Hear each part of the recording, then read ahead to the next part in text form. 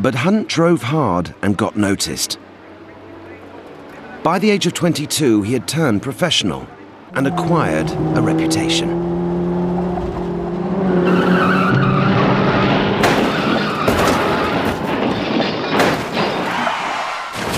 James had the nickname of Hunt the Shunt.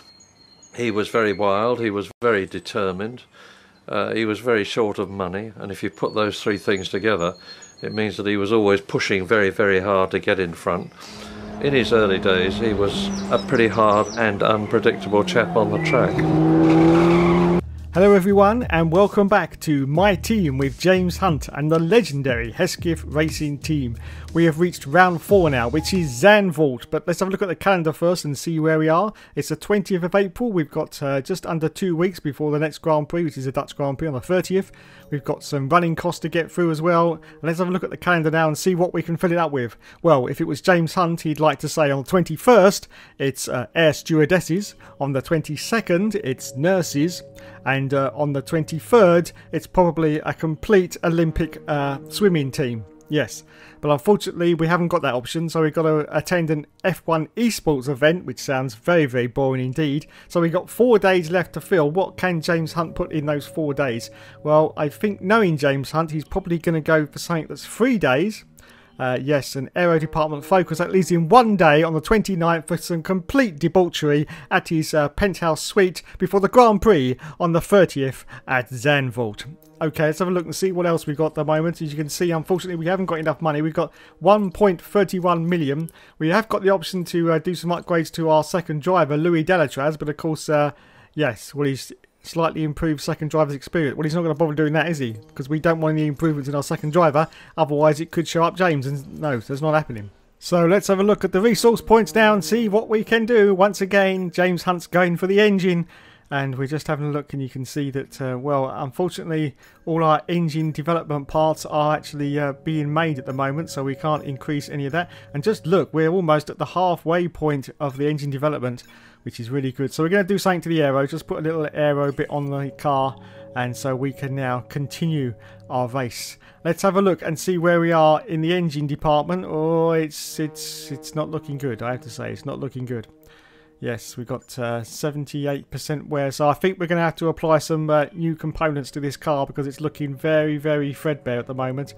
Yeah, so we're going to put in, what about the motor generator kinetic? Yes, we're just going to replace all these parts for the next round. So, as you can see, we're on My Perks now, and I think James is going to blow all the cash, pretty much all of this £1 million, on all these perks. Yes, because he feels like he needs to spend some cash, so that's exactly what he's going to do. So he spent some on social media team, power mapping, some media coaching. Oh no, he's not going to bother with that one. He doesn't need any coaching, does James Hunt? But he is going to do some resource point income. Yes. Oh no, he's gone back to the media coaching. He's decided he's going to do that as well. So we have almost blown all the budget. We've got 336,000 left, and it's time now to advance the time.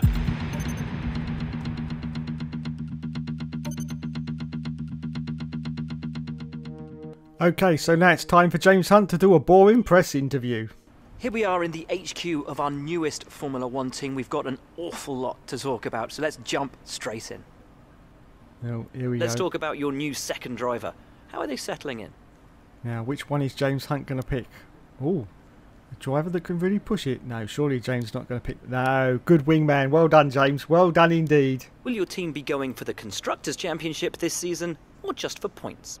What's he going to pick now? What's he going to pick?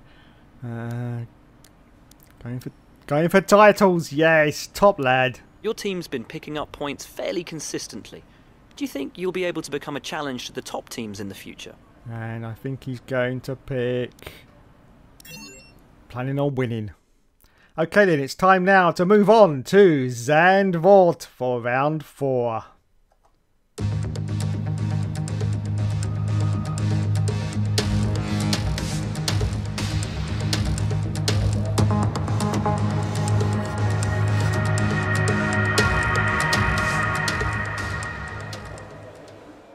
So on to qualify. Of course, this is a brand new circuit for James Hunt, so he's not expecting to do very well, in fact, as he crosses the line, and it's 6th place at the moment. Wowzers, not too bad though, not too shabby indeed for James Hunt there.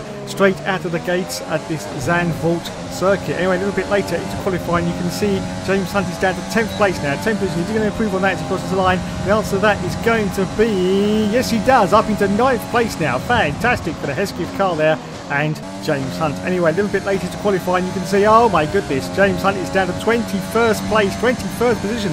But is he going to improve on that as he crosses the line now? The answer to that is going to be a resounding no. No. Oh dear. Oh dear. Oh dear.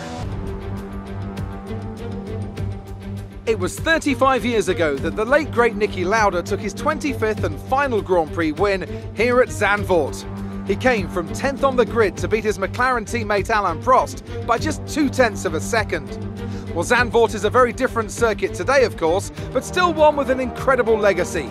And we're going to add to that.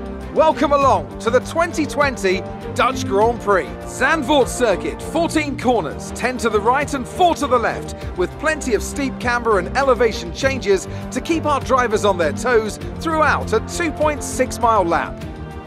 It's time to see how our drivers are stacking up after yesterday's exciting qualifying session. Valtteri Bottas lines up on pole position and Max Verstappen lines up alongside. As we continue through the rest of the grid today, we have Vettel, Leclerc, Lewis Hamilton and Albon, Perez, Norris, Ricciardo and Carlos Sainz, Stroll, Ocon, Romain Grosjean and Kvyat, Gasly, Magnussen, Antonio Giovinazzi and Kimi Raikkonen, Hunt, Russell, Delatraz and Nicholas Latifi. It's almost time for the lights to go out, so let's head down to the track and get this Grand Prix underway. So as we form up on the grid, you can see James Hunt is starting in 19th position, but he is ahead of his teammate Louis Delatraz. Okay, it's time now for the 5 lights to go out on the James Hunt career mode, and we say go, go, go, and it's away he goes. Wow, another rocket ship start for the life of James Hunt. Managed to get past both the Alphas. Both the Alphas already have into 17th position now, and he's going to go for a move down the inside of a huge amount of cars. Yes, he's trying to get past both of the McLarens as well, but at the moment he's holding on to 11th place. Yes, 11th position. Fantastic move there from James Hunt in the Hesketh car. He's now trying to go around the outside of both of these McLaren cars, but he's just got to hold. Oh, contact with, I think that was Lance Stroll. I think that was Lance Stroll, and Lance has gone round. Wowzers, he gets a warning, and the safety car. The safety car has come out because of that incident with Lance Stroll. Wowzers, it's all going off on the first lap then, so we are behind Lando Norris in the McLaren in 11th position at the moment. We'll go to a replay and see exactly what happened there with Lance Stroll. So let's go to the replay. So there you go then. There is Lance Stroll. There is James Hunt just off the far left. And you can see everything's going okay at the moment. And yes, so James Hunt just gets past Lance Stroll there. Not a problem indeed. But a little bit later into this next turn, you can see that James Hunt, I think he's going to make slight contact with Lance Stroll. He goes round and he's hit the wall. The front wing has come off for Lance Stroll as well. Oh my goodness. Let's have another look from the rear view of Lance Stroll, and you can see just a tiny bit of contact there between him and James Hunt, and he's off, and that's what caused the safety car to come out. So this is now still the first lap of the race, and we are under safety car conditions and holding station behind Lando Norris. He's got Carlos Sainz, his teammate, in front of him, and behind us we've got Esteban Ocon in, of course, that Renault car. So of course we're going to do the normal strategy, and that is to come in for our pit stop very, very early, because of course hopefully the tyres will last. It's only a 25% race, so we should be fine for tyre wear before we get to the end of this beautiful, I have to say, beautiful Zandvoort circuit. Now both these new circuits, this one and the one at Hanoi, have been pretty controversial, because especially the Hanoi one, because everyone hates it, but as time has gone on, people have learned to love these circuits, and I have to say especially this circuit is really, really growing on James Hunt. Yes, really, really growing him. Anyway, in for our pit stop now. We change from the soft tyre onto the harder tyre, which is the yellow sidewall tyre. And that's going to take us for the rest of this Grand Prix, hopefully anyway. We should be okay, we should be okay. We're going to do a few more laps of the safety car, and then it'll be time to go green again, and it'll be time to say go, go, go. So we rejoin in 21st position. We're ahead of Lance Stroll, but obviously he's had to come into the pits because he lost the complete front wing on his car. And oh my goodness, we're behind Louis Delatraz. Anyway, as you can see on lap 3 now, still the safety car, but we've got a smoking car. It's Nicholas Latifi in the Williams, and he pulls off the circuit. Wowzers! So we gained up 1 position now, up into 20th place, and Latifi is out of the race. Obviously, we're now behind our teammate Louis Delatraz as we accelerate forward out of lap 3, and the green flag has gone because the safety car is now coming. We're going to try and see if we can get past Louis Delatraz. Look at this, he goes straight to the middle of the circuit, but James Hunt just sidles down the inside of Louis Delatraz and makes contact with, I think that's Kimi Raikkonen as well. Yes, he does, up into 16th position now for James Hunt though, 16th place. Wowzers, wowzers, wowzers, wowzers. And now he's chasing the next target, which is Kevin Magnussen in, of course, the Haas car. Oh my goodness, once again, aggressive driving from James Hunt. He takes no prisoners in his driving. Very, very similar style to Ayrton Senna, of course, yes, as he was described several times throughout his career. Anyway, let's see if we can catch up to the back of Kevin Magnussen, who's currently 15th place. We're still in 16th position. Kimi Raikkonen behind in 17th, and Giovinazzi behind his teammate in 18th position. This is now lap 4 of the Grand Prix at Zandvoort. Yes, Zandvoort. As I say, this track is now growing on a lot of people the more they play it. Hanoi is still pretty Hanoi though, have to be said. But, you know, we may grow to love it. We may grow to love it. Hopefully next year we'll be able to actually see it in real life and see exactly what happens. Anyway, Valtteri Bottas is just putting our fastest lap. Come around the banking there on lap 4 now, just going into lap 5, I do believe. Yes, lap 5. And James Hunt at the moment is still in 16th position and still ever chasing Kevin Magnussen in that Haas car. Now, of course, he's got quite a few cars ahead of him, which is compromising his overall speed, which is giving James Hunt the ability to catch up to the back of Kevin Magnussen. He's now going very, very close to the back of K-Mag. At the moment, he's just hanging on to this 16th position. Now, of course, James Hunt has made it stop. A lot of the other cars haven't, so we should gain some positions and hopefully get into the World Championship points before the end of this race. That is the plan anyway. As you can also see on the graphic on the right-hand side, we have some wear on our car. I do believe that's gearbox at the moment. Yes, the gearbox is pretty worn. It's up to about the 70s at the moment. But we will hang on because every other part is good. Every other part is good because we replaced it before the start of this Grand Prix. So, oh my goodness, and James Hunt has hit the curves, and that's given the opportunity for Kimi Raikkonen to get a move on him and dive down the inside, but James Hunt is not going to like that at all. He's going to be very, very angry at that cockpit because he accidentally got caught on that curb in there, so he's going to see if he can dive down the inside of Kimi Raikkonen. He's got the DRS on full, of course, now. All the DRS has now been enabled, and he's going for a dive on Kimi Raikkonen. He dived down the inside. Yes, does he get through? Yes, he does. Wowzers. So he gets his place back into 16th position now, and still chasing Kevin Magnussen on lap 6. Oh my goodness. What can you say? He's just a hard charger, is James Hunt. A very, very hard charger indeed. Anyway, we accelerate forward now on lap 8, just going past the pits, and it looks like some cars have come in at last.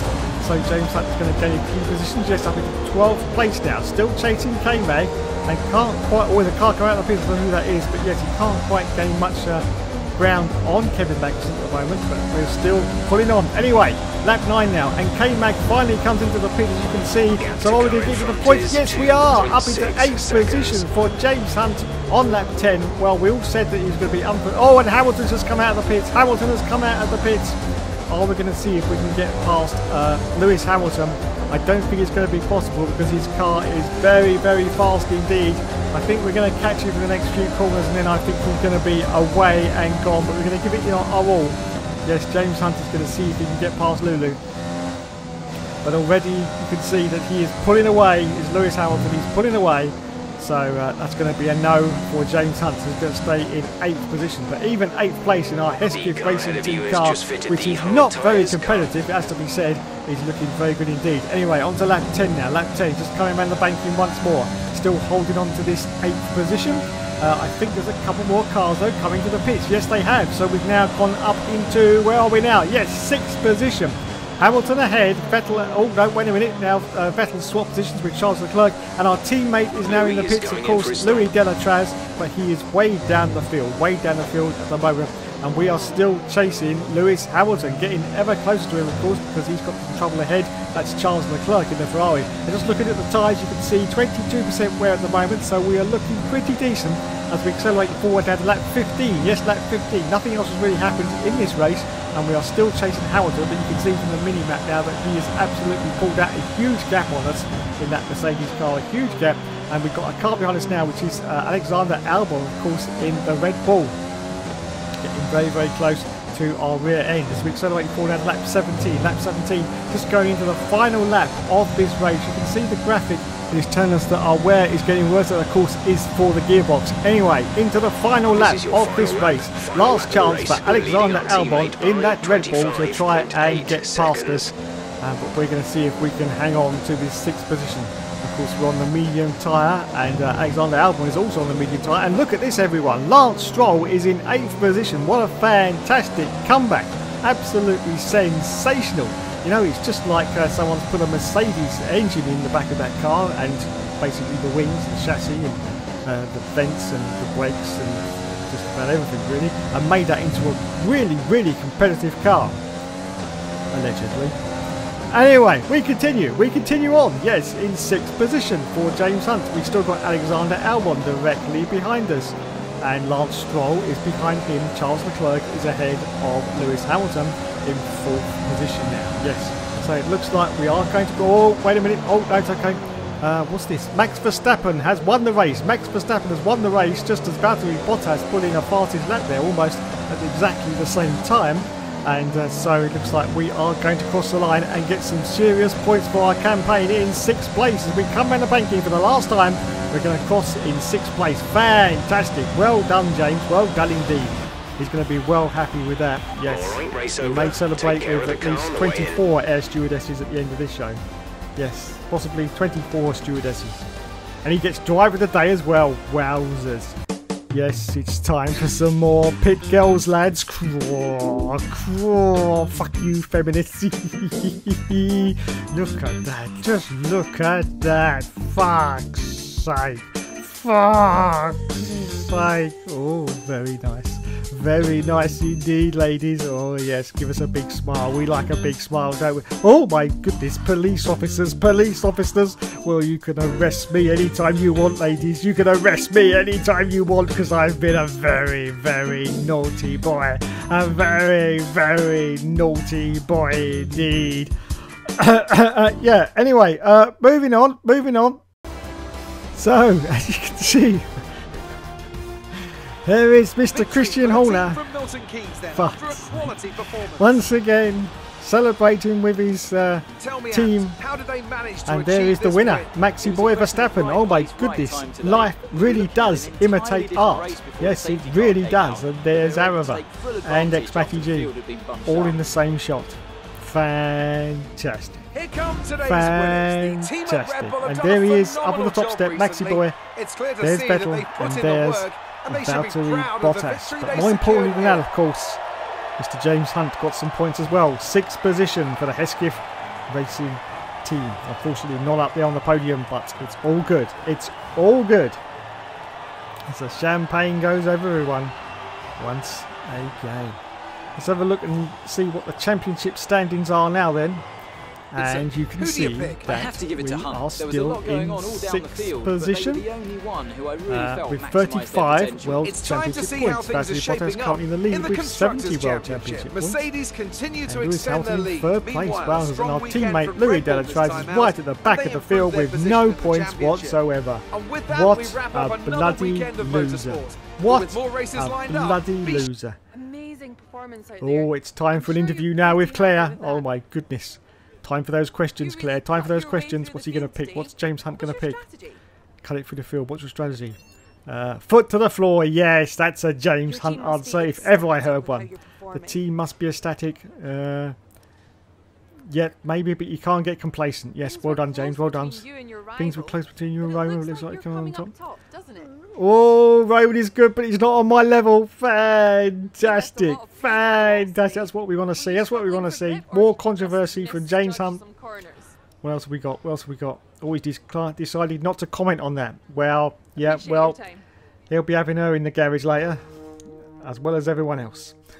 Anyway, thanks so much for watching, everyone. You've been awesome as always. Next Grand Prix is a Spanish Grand Prix from Spain.